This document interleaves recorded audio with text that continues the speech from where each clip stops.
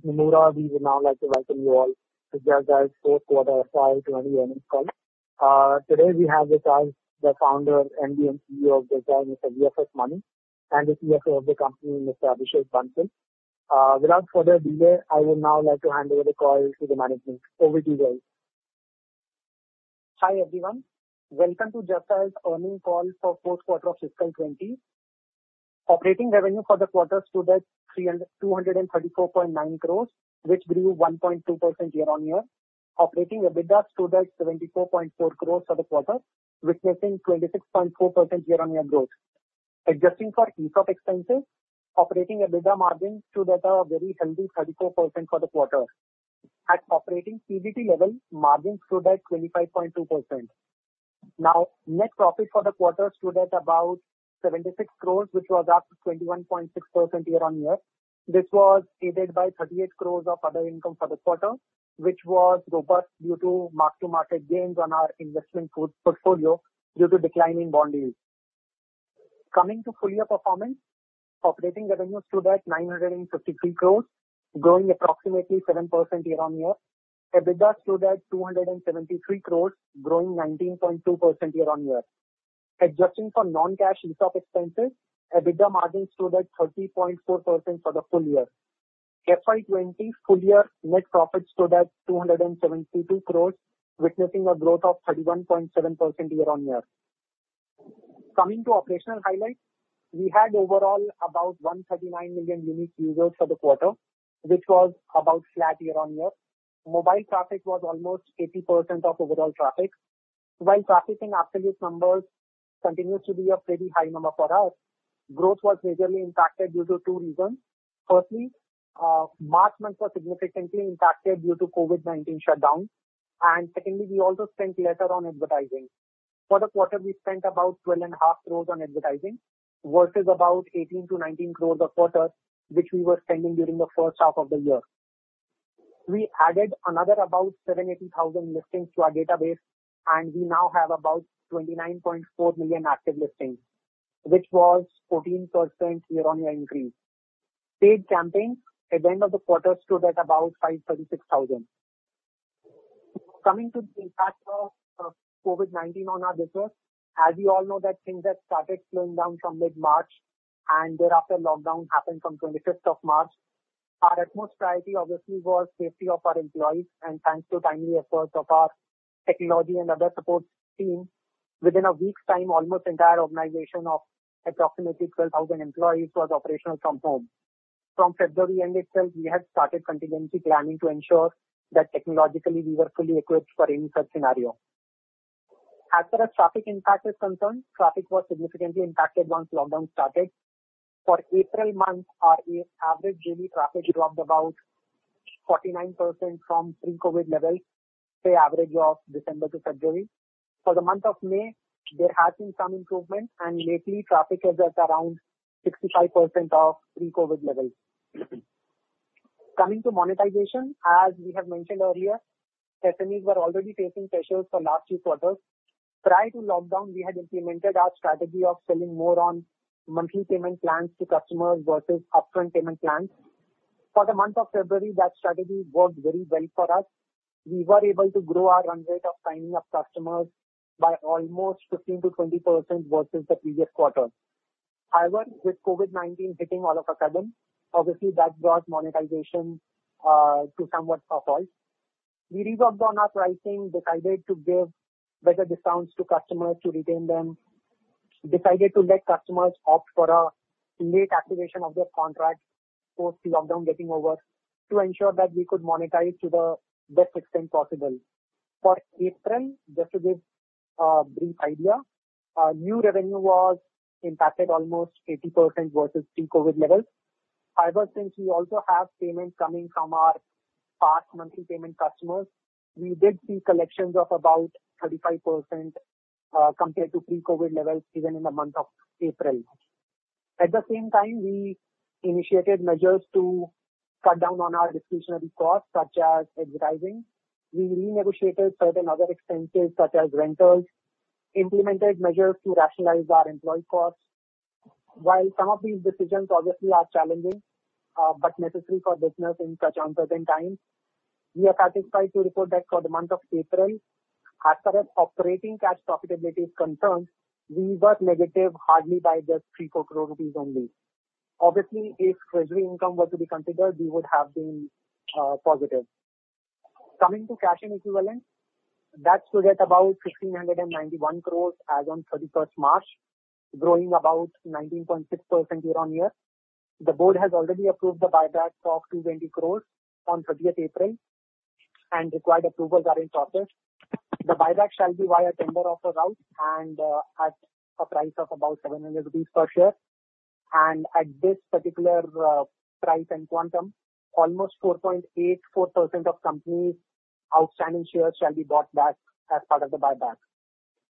Now, on our cash and equivalent, approximately 65% of our treasury is parked in debt mutual funds, another 21% into long maturity tax-free bonds, and rest about 14% into FMPs, fixed maturity plans. Overall, in terms of underlying exposure, 98% plus of treasury paper is AAA rated or equivalent. Within that also, approximately 75% is government securities or PSUs. We obviously keep evaluating effective exposures, and as of now, treasury seems to be in a healthy shape. I thought this update should be useful in these uncertain or volatile times. Lastly, while COVID-19 impacted the business significantly, one good thing that we did was utilize our workforce to create enriched content for our B2B listings. If you visit our platform, you will see there is now a dedicated section where you can not only see B2B sellers, you get to see their products, detailed catalogs, prices, and other attributes. This content would obviously help us draw more traffic and subsequently help us monetize the strength of the platform better. We also intend to have a dedicated B2B portal which should get launched shortly. It would be a separate website, separate app focused on B2B vendors and products. With this update, we shall now open the floor for questions. Thank you. Sure, sir. Ladies and gentlemen, now I would like to request you, if you wish to ask any question, please press 0 and 1 on your telephone keypad. Repeating and requesting again, ladies and gentlemen, if you wish to ask any questions, please press 0 and 1 on your telephone keypad.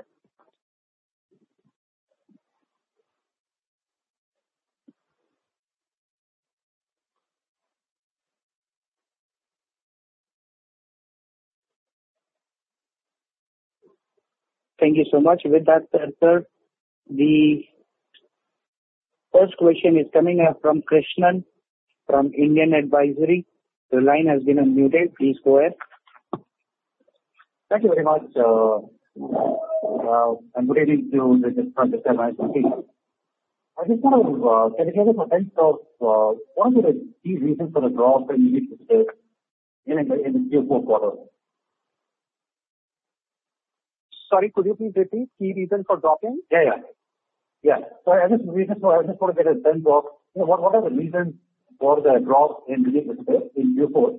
Have you done any analysis in terms, because I think the fall seems to be quite steep and magnified. Sorry, your voice is echoing. I would have to request you to please repeat and be a bit louder. Okay. No, I just wanted to get an update on the key reasons for the drop in unique visitors in Q4. And have you done any analysis on why the numbers have dropped drastically? Okay, see, on the unique visitors in quarter 4, there are 2 or 3 reasons that I mentioned in my opening remarks as well. Firstly, on the advertising itself, if you see, we spent about 12.5 crores for the quarter. So that particular advertising was significantly reduced, and the advertising that we reduced happened more on the digital side where it directly impacts traffic. For last few quarters, we had been seeing that there were pressures on monetization, etc. So we consciously decided to optimize our ad spend for those particular categories which yield better results for our particular customers. And another reason, obviously, is that for the month of March, 1st of March itself was quite weak because COVID-19 related impact had already started. And then from about 3rd week onwards, traffic was significantly impacted. So these 2-3 items were the ones that impacted traffic. As and when we see things returning back to normalcy, we should be stepping up our particular advertising spend, plus our particular optimization and efforts on B2B side that should help us growing traffic in coming quarters. Okay, thanks for that. And I just also wanted to understand, how much of your traffic is organic through a direct search or just dial versus, paid or advertising or a search engine based, search? So, of the overall traffic, approximately 20% of the traffic comes directly to us, rest comes indirectly to us. Of the 80% indirect traffic, approximately 2/3 comes completely free of cost to us. We don't pay anything for that. And for the balance, 1/3, that comes part of our digital advertising spends. Okay, so you're saying 1/3 of 80% is the paid search? Yes. Okay, and then what are the trends looking like? You also did give out some numbers of how April and early part of May is looking like. You can just give a little more details on how the traffic is looking like, in this quarter for the first 55 days. So, as I mentioned that as soon as lockdown started, traffic took a hit drastically. So, the immediate impact was about 55-60% drop in traffic. For the overall month of April, it dropped about 49-50% or so. In May, we are seeing some particular recovery. As we speak, say, for the last week or so, we are at about 65-68% of pre-COVID levels. So, traffic, as and when geographies are opening up, restrictions are getting eased, traffic is inching back up. Okay, thanks. One last question. Any potential buyback dates that you finalized? So, day before yesterday, the postal ballot notice has been sent out for shareholders' approval. At this point of time, we expect the record date to be anywhere in around first or second week of July.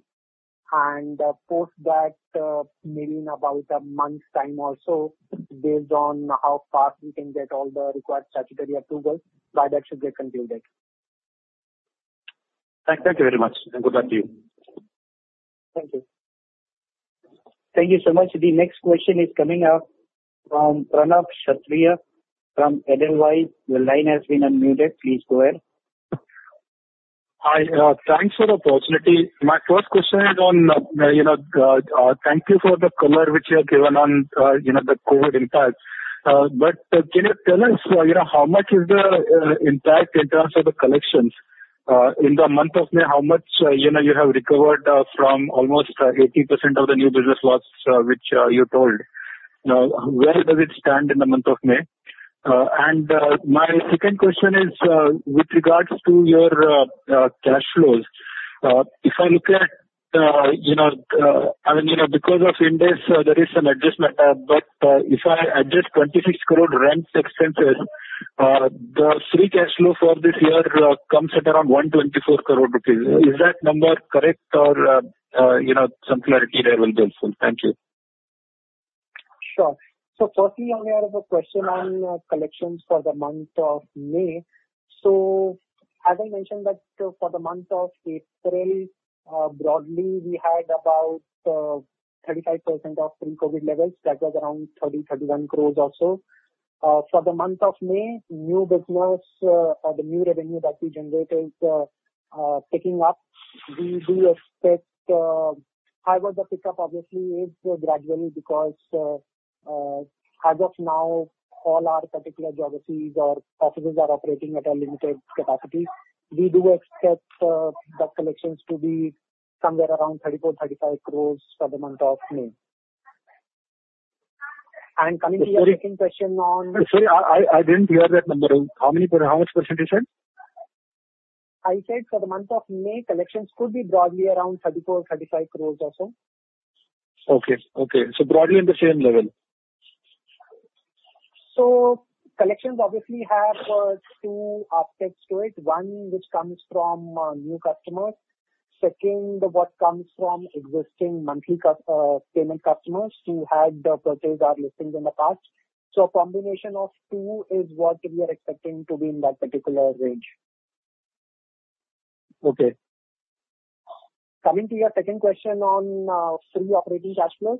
So yes, based on that particular rental adjustment, etc., broadly it was about 124-125 crores for last year.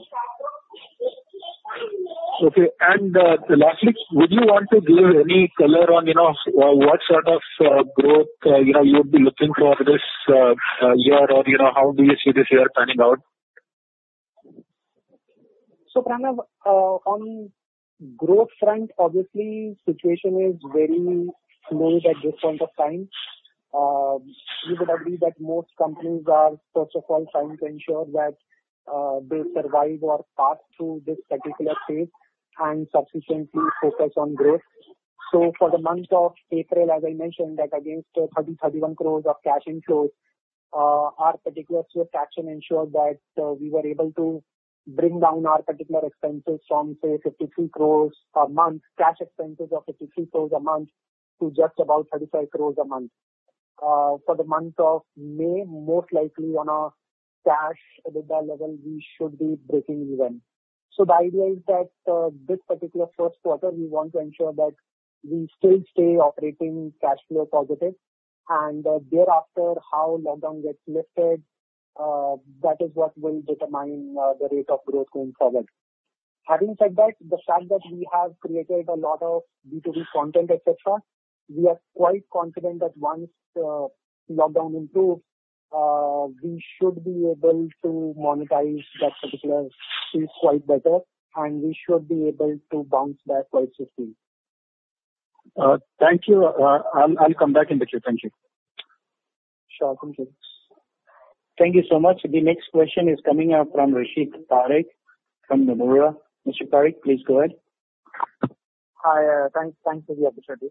So just wanted to understand from a monthly payment plan perspective, you would have roughly 25-30% of the overall plans under the monthly fees, right? If you could just help us understand from a 1Q perspective, what will be the follow-up in terms of paid listings in 1Q, and then for the full year, how does it look like, given that, the SME business environment is likely to be challenged for the full year, right? So you are right that monthly payment plan campaigns form broadly 25-30% of our overall active paid campaigns. But just to give a perspective, for the month of February and the first half of March, this 25-30% had gone as high as 70%. Wherein we realized that since we were aggressively offering monthly payment plans to customers, there was a decent uptick in number of customers that we were able to sign. Now coming to how do we look at active paid campaigns for fiscal 21. So the feedback that we get from our particular sales team is that whenever they are reaching out to customers, it's not that the customers are saying that they don't want to have their paid listing on the platform, but the discussion is more like not now, or maybe once the lockdown gets eased. And that I think is a natural behavior for all of us. Like our particular first reaction also was to cut down some spends which we thought that, okay, we can live without these particular spends at this point of time. So my sense is that as soon as lockdown gets over, there could be a bit of pent-up demand also. So customers who did not renew their particular listings in the month of March and April, those particular customers should also come back. In fact, there is a possibility that customers would realize that this particular spend should be essential for their particular business to get back customers. So we'll have to see how things go going forward. So just the question was largely to understand from a 1Q perspective, right? I would assume the monthly part of the payment plan contracts would have had a higher risk, wherein, customers would have called back saying that, I would not want continuous service for, let's say, April and May, right? So that's on that 25-30%. What percentage of that would have dropped off? That's one. And second, from the other part of the business, let's say the 70-75%, which are more like 6 monthly to annual contracts. Of that, what customers would have come back to you saying that, let's try and defer the services for the time being, and then we can focus it. We can get back to those services maybe post the lockdown or maybe a month or two down the line. Okay, so for the monthly payment customers, we did have customers who came to us and said that we don't want to pay for next 1 or 2 months, or we don't want to pay for the lockdown period. So we gave them an option where they could skip one particular payment. And we told them that once the lockdown gets over, we would again resume that particular billing. So that particular component was about, say, 8 to 10% of our monthly payment customers. So which would, in the overall scheme of things, would broadly be, say, 2.5% of our overall campaign base. On the second component, where customers had already prepaid us, there were certain customers who came back and said that, okay, we want to pause our particular services for the lockdown period. Please resume those particular services at a later point of time. So a certain percentage of customers were in that particular bucket. And for the new business that we were able to generate for the month of April and May, there were certain customers to whom we ourselves offered that, okay, you pay us now because we are running great discounts or great offers at this point of time, but you could activate your particular listings after the lockdown gets over. See, my business is a man-day business as far as sales or monetization is concerned. So it is very important for us to have as much productivity keep coming in on a daily basis. So the blended impact of all these three items, we will have to see. Last broad update that I had was compared to March end, our particular active paid campaigns were down about 15-16% as of, say, third week of May or so, which, as I said, that captures all of these items. A part of it possibly could get offset once some of those particular campaigns resume their particular services, etc. Okay, fair enough. No, that's very helpful color. And given, I think, in the incremental what we've been selling this quarter, has there been any impact in terms of realization? How are we sort of selling versus what we were in terms of the other realization numbers? So definitely in such an environment, one thing that happens is that your big ticket customers, they are the ones to defer their particular purchase or renewal decision. However, in many of those cases, the decision could be deferral rather than a decision of not resuming any time in future. For others who actually sign up, the ticket size could be lower. So for the month of April and May, whatever new revenue that we were able to pick up, yes, the ticket size was lower. But I think that over the long run, once collection starts coming back to pre-COVID levels, realizations by and large should be similar to what we had so far. Okay, certainly. And just lastly, on the cost structure side, so we had a fair bit amount of cuts in terms of the overall cost structure, right? If you could just help us understand what portion of that will be sustainable and what portion of that will sort of come back in the coming quarters. Thank you. So on the cost structure, if you see that about 55-60% comes from primarily the employee expenses. So broadly, if you were to take Q4 operating expense structure, so on a monthly basis, Q4 had about 58.5 crores of operating expenses. If you remove 5.5 crore of each of expenses, we are left with 53 crores. Within 53 crores, we had about 31-32 crores of employee expenses. Then another about 7-8 crores of incentives, which are in any case variable. Large portion of it is variable, directly linked to revenues. Then the biggest expense items typically are advertising, followed by rental, etc. So as I mentioned earlier, that we were able to cut down our particular spends for the month of April and May to about 35 crores.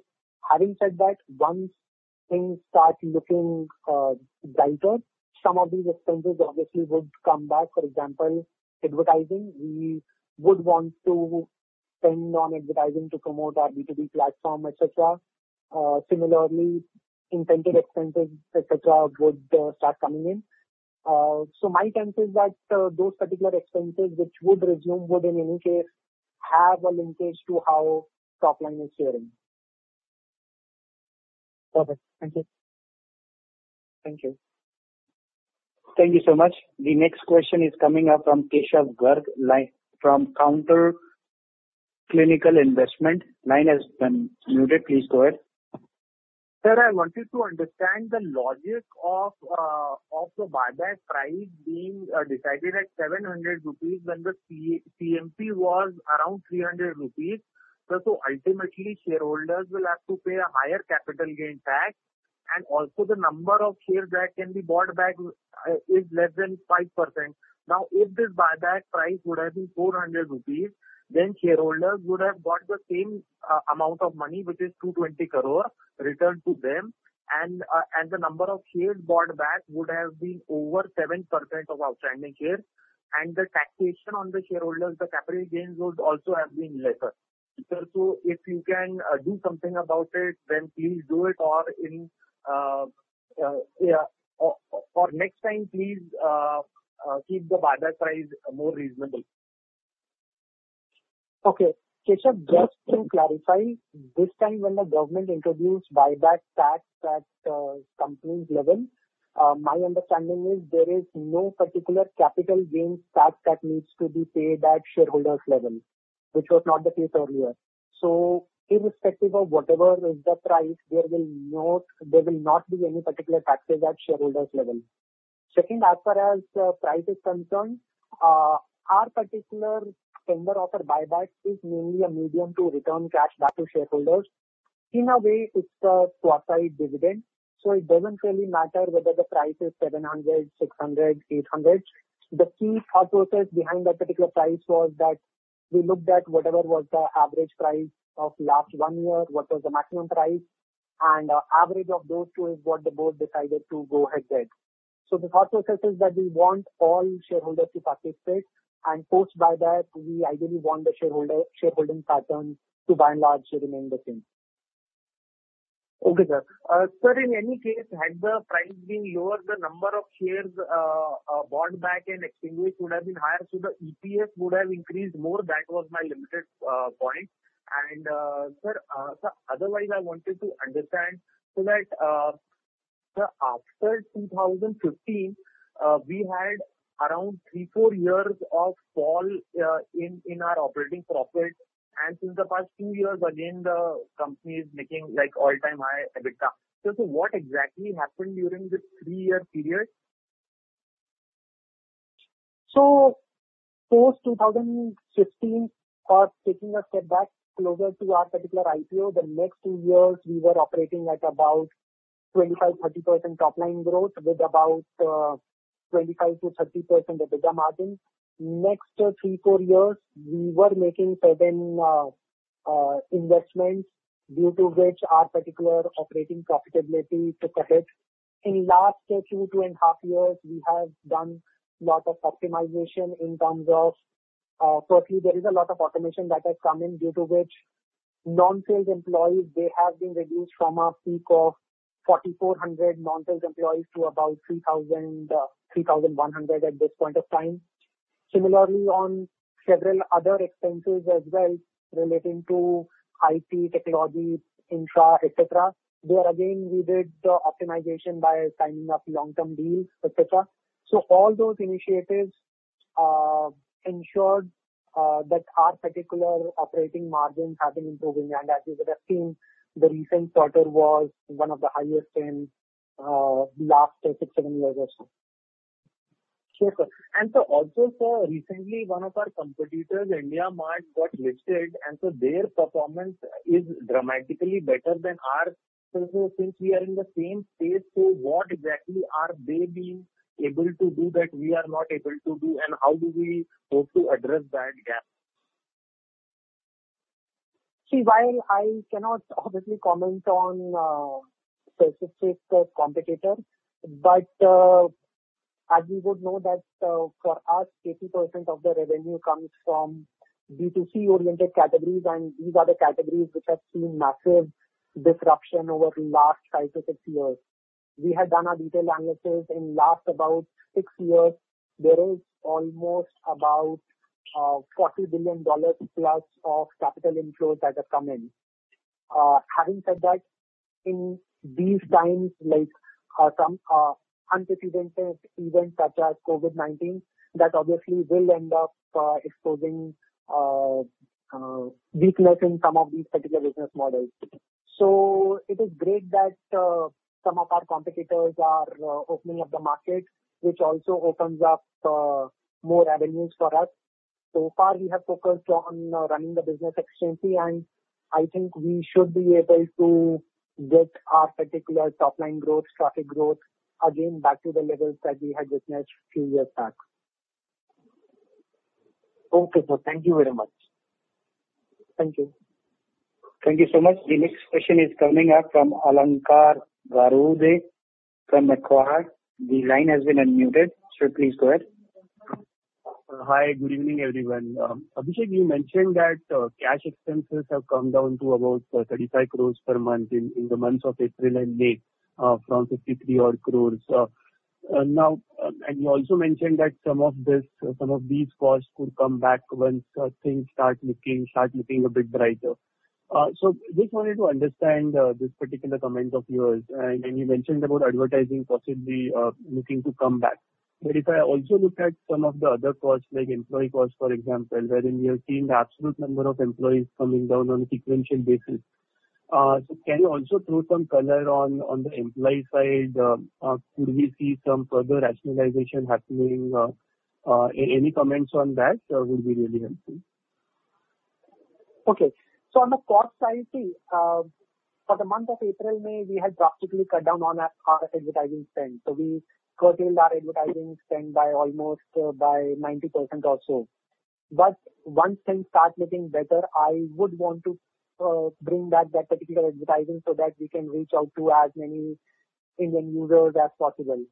So that is one particular expense item which would come back. But as I said, that we always would keep an eye on how our particular monetization is panning out. Secondly, on incentives as well. So whatever incentives that we pay to our employees, which are directly linked to revenues, so as and when revenues scale up, those particular incentives also could come back. Having said that, there will be certain set of expenses which would permanently be down. For example, we have taken a decision that in certain departments, automation is obviously the way to go. So there will be a strong thrust on automation to try to reduce that particular requirement of workforce in certain departments.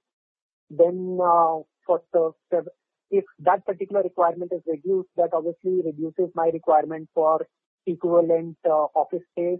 And with office space going down, related expenses such as power, fuel, whatever, those particular expenses go down. By and large, the thing would be that technology-related spends, those would be stepped up to ensure that company remains technologically robust, and other particular spends would be optimized as much as possible. Coming to your second question on employee count. So employee count, this particular quarter, we intentionally held back on our particular hiring. So that is primarily one of the reasons that there is that particular sequential fall of about 400, 500 employees. Having said that, there is a significant skew that we have in our particular sales productivity. So we are looking at ways by which we could sort of have similar monetization by having, say, 10-15% lesser workforce.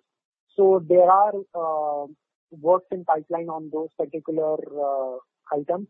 The idea is, since the environment is very challenging, we have to be prepared for any worst case scenario, and even in such particular situations, we don't want the company to bleed at even operating cash flow level. But at the same time, we would not do anything silly to ensure that that compromises either product development or long-term growth potential. Understood. Abhishek, the second question which I wanted to ask you as well as many is, how exactly are our sales and marketing teams interacting with the business owners now? What is the medium of interaction? Has the quality as well as the quantity of interactions been significantly impacted? The business owners basically even want to kind of connect with our field force at this point of time? See, to answer this, that yes, the quantity of interaction has gone down, which is reflecting in, say, April run rate of new business generation being about 80% down. Having said that, even earlier, so out of our particular 9,000 odd sales force, about 4,000 are telesales executives. Those telesales executives, in any case, even earlier, used to interact with customers via electronic means, such as either by calling them or staying in touch via messaging, etc. For other feet on street as well, with their existing customers, they already had running relationships. So we were able to smoothly transition all of them to start getting in touch with customers solely via either calling or sending them messages. So in this particular digital era where customers are used to online payments, etc., I think that if reaching out to customers, yes, there was a challenge, but to some extent, with the use of technology, we could overcome that. The key challenge obviously was that since everyone is realizing that we don't know how the situation is going to be, everyone wants to be in a conservation mode, which is where the feedback came from our particular sales executives that the customer is saying, not now, let us speak once the lockdown is over. So temporarily, yes, there is a hit. Once things start opening up, a platform such as us should immensely benefit, because we do know that our particular customers hardly have any other alternatives on which they could spend. And the amount that they pay to Just Dial, our sense is that that particular amount is not that higher money that they have to shell out. Yes, they would want to optimize their particular spend, but with some visibility of their business resuming back to normal, they should be resuming all such spend. Right. And one final question from my side. Do you feel that given that with the situation we have currently, the startup ecosystem is likely to face increased pressure, both on their operations as well as on the ability to get funding easily, at least for the next few months? Do you believe that there could be some opportunities which could come up on the M&A side, which we might want to explore? So on the startup side, all of us are hearing day-to-day news flow of drastic steps in terms of reduction of workforce. So my sense is that the well-funded startups, they would want to conserve whatever funds they have in their kitty, so that once this particular period is over, then that is when they would resume those particular investments. But again, this kind of event clearly would demonstrate that a business model which works on solely gathering users by giving discounts, cashbacks, those particular business models will face issues going forward. And as far as any M&A opportunities, etc., are concerned, so in case there is anything which has synergies with a business such as ours, or which we believe could be an immensely profitable business in future, but today is in a very initial stage, yes, we could be open to looking at it. But at this point of time, internally itself, we have so many things on our plate that we are focusing on that itself. Understood. Thanks, Abhishek. All the best. Thank you. Thank you so much. Mr. Bansal, since we don't have any further questions at this point of time, turning the program back to you for your closing comments, sir. Thank you everyone for joining us. While these are uncertain times, our focus continues to ensure that the business is run as efficiently as possible, getting traffic and monetization back to pre-COVID levels and then scaling it up thereafter. Our monthly payment plan strategy pre-COVID gives us confidence that the same should yield great results as and when economy starts opening up. In case you have any further queries, please do reach out and we will do our best to address. That's it from our side. Thank you so much. Thank you so much, Mr. Bansal. Thank you, respected panelist members. Thank you, participants, for joining the call. Wish you all have a great evening ahead and requesting to please stay safe. Thank you once again.